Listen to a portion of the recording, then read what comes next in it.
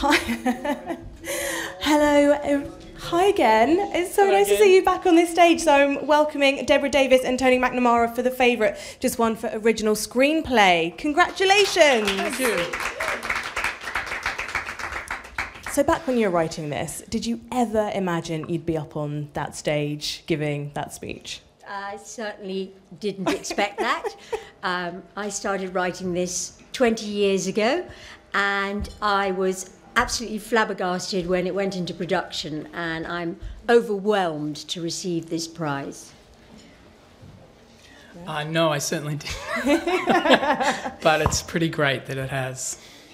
So your script may not have been adapted from anything, but it was based on sort of loosely real events, or at least a real person. So does that change the way that you approach the characters in the writing stage?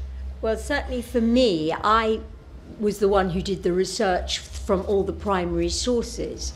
So I was able to establish the female triangle and the relative weight of each character and how they interacted with one another. And that played a great part in how I built the story of The Favourite. When you knew that these actors were coming on specifically for these roles, did that change the way that you were writing their voices? Not particularly. A little bit, because you're sort of aware of their rhythms a little bit, but we'd already been... It's already done a lot before they came on, obviously, because they sort of came on because of the script in Yorgos. So not really. It was just nice to know they were going to be such great actors, really. We've got a question in the audience.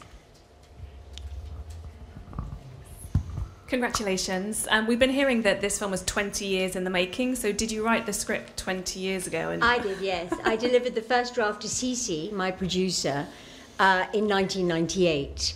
And she actually came on in the early 2000s, and it went in development from then on.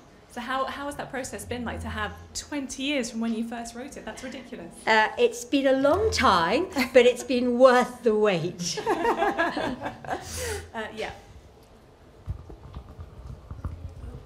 Thank you. Hello, congratulations. Hey, thanks. When you wake up tomorrow morning, all the newspaper headlines, and I hope I don't preempt anyone here, will be saying The Favourite sweeps the board at the BAFTAs. How does that feel? Yeah, we're not even over yet, but you've already won most of them. So. Well, it certainly feels very good, because it's, everyone getting, kudos for their hard work and everything they've done for the film, and that we're all here together is kind of a great experience. So what's tonight's celebrations going to entail? Can you tell us? Well, we might have a drink. Sure. Just the one? Yeah. Thank you. Just out of interest, when you were writing this, who were you sort of showing it to for sort of advice or reassurance or? Well, I was very lucky because I managed to find a producer who came on board. And from then on, it was Jessie who was developing it, and I had someone who I could work with, and she brought on the Film Council and the BFI, so it went into development. Lovely. Thank you so much for joining us on stage, and congratulations again. Thank you.